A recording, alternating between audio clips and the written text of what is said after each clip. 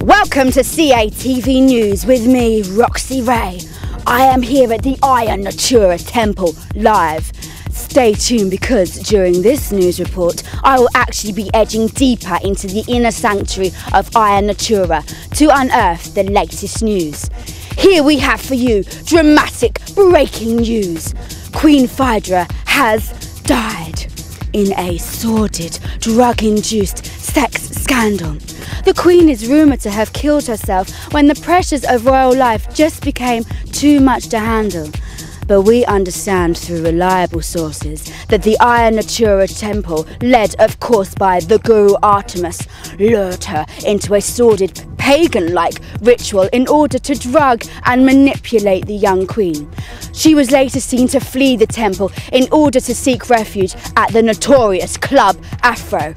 Here, witnesses watched her spiral out of control as she publicly declared her passionate love for her very own stepson, Prince Hippolytus. Outrageous. We go now to witness accounts from Skunk and Lou, who was at the club when the Queen started to unravel. Phaedra was completely out of it. Who knows how many drugs she'd taken? And everybody knows that Aya Natura Temple is home to hundreds of illegal drugs, which they all say are herbal remedies. It was crazy. I can't believe it. I've never seen anything so scandalous. Queen Phaedra was stumbling all over about the place and she was mumbling incoherently, and all that anyone could hear was that she was sick for the love of Hippolytus. Whoever knew that the royals were such fans of incest? Can you imagine the scene at the club, watching the Queen making such declarations of love? But it didn't stop there. Our eyewitness accounts of the scene can testify to the fact that Hippolytus himself then appeared in the club and Phaedra confirmed her lustful passion for him in public. We go now live to the club where Millie was also an eyewitness. When Hippolytus entered the club, it was unbelievable.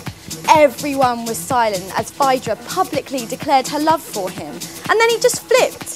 He charged like a bull seeing red until one brave Aphroditean stepped in to rescue her. I honestly believe that had no one intervened, he would have killed her right there and then. The prince's attack of Phaedra was described by eyewitnesses as a wild fit of rage, the consequences of which could have been catastrophic if someone hadn't have stepped in. Police authorities are now conducting a thorough investigation into her death.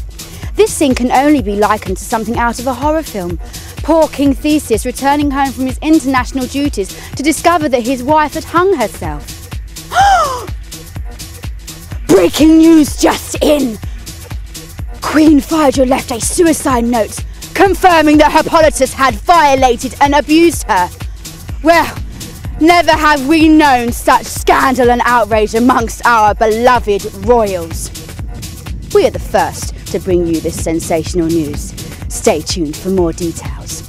I can confirm that we will be screening live and exclusive broadcasts as and when they come in. The state funeral and memorial services will be broadcast fully, and we promise to have reporters on the scene to get the reactions as they come in.